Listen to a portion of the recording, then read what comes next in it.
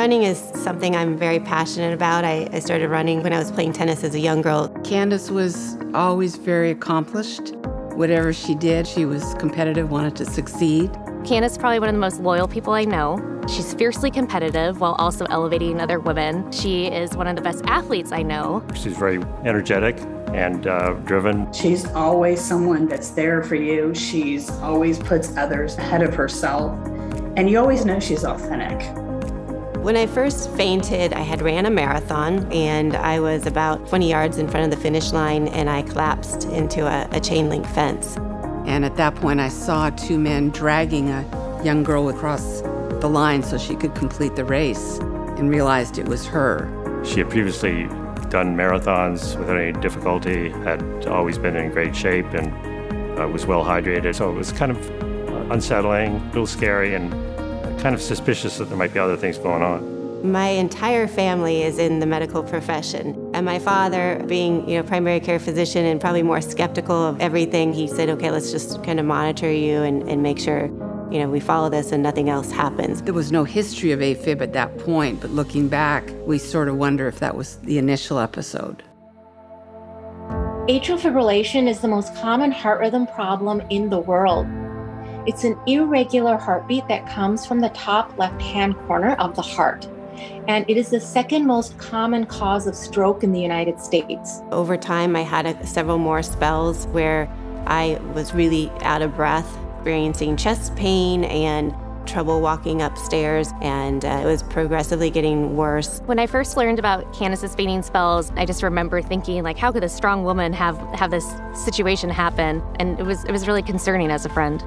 We'd gone up to Mount Royal, which is an old extinct volcano in Montreal, and she decided she wanted to run because we were too slow for her.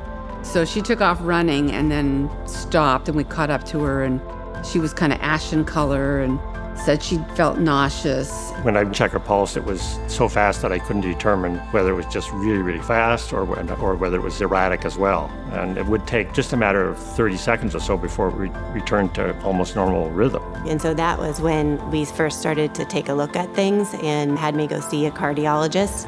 Like many young women, when Candice first started experiencing her symptoms, it was attributed to dehydration or other things. And sometimes when they have symptoms, they're not always taken very seriously. So her path to finding a diagnosis required years of her life and persistence and understanding that something wasn't right with her body. After all the medications that we tried and nothing was working because of the side effects, the doctors said, well, we'll try to figure out what other avenue we can go. They first started with a patch that they put externally over your heart, but unfortunately I had an allergic reaction to the patch. So then they moved on to a Holter monitor, where I had these electrodes put all over my body and wires everywhere, and I tried to work out, but sometimes the thing was beeping and people could hear it, or often when I started to sweat, all the electrodes were coming off, and I'm trying to hold electrodes to see if I can get a reading. And so, needless to say, I really struggled with everything that was being offered, and the physicians struggled because they weren't able to capture anything that was going on. It was stressful, not knowing what was going on, and the quality of her life was diminished by some degree. There were times, even in the working world, where the monitor went off in the middle of a boardroom meeting. I knew immediately what was happening, as did Candice. As I looked over at her, as in her grace, because she's an incredibly graceful woman, she just paused, said, "Excuse me for a minute," and stepped out of the meeting. But I could see on her face her concern. And they decided that they were going to go in and try to do an ablation. They found the area that was causing atrial fibrillation. I had the ablation and seemed to get a little bit better, but then about 4 or 6 months later, I started to experience more symptoms. When the electrophysiologist in Texas told me that she thought that I'd be a great candidate for the Reveal Link, she said that it's a product that they would insert in a very simple procedure. We'll leave it there for 3 years. Information and data will be taken from the device and sent to the nurses, and they'll be able to see any kind of events that you're having, and you can go about your day-to-day life. An insertable cardiac monitor has really been a revolution in helping physicians and electrophysiologists find out the cause of sporadic episodes of either fainting or arrhythmias. I think that the name says it all.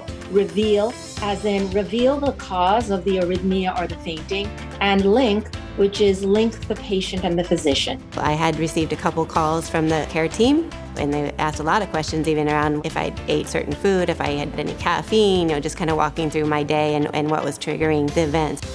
When I received the phone calls, I wasn't too surprised because those happened to be exercise-induced, and I could feel my heart rate going up. It really made me feel good that there was this care team watching me and telling me what was okay and what was not, and what I needed to do in order to manage the situation.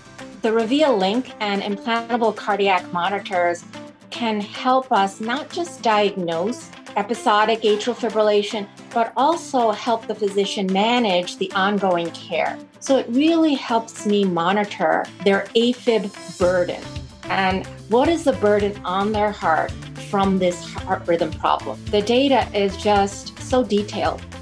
I felt a tremendous amount of relief knowing that there's going to be somebody monitoring her, allowing her to push the limits, but in a safe way. To me, it sounded like a godsend because it was easy to put in, and we would have a groundwork, a paperwork of what exactly was going on. The Reveal Link was able to provide a lot of data to the physician. I basically learned through the Reveal Link and what they were able to see that this is a way I can manage my disease and go back to my day-to-day. We want our patients to go forth confident that they can exercise, that they can re-enter all of the things that they like to do. Candice likes to run, play golf.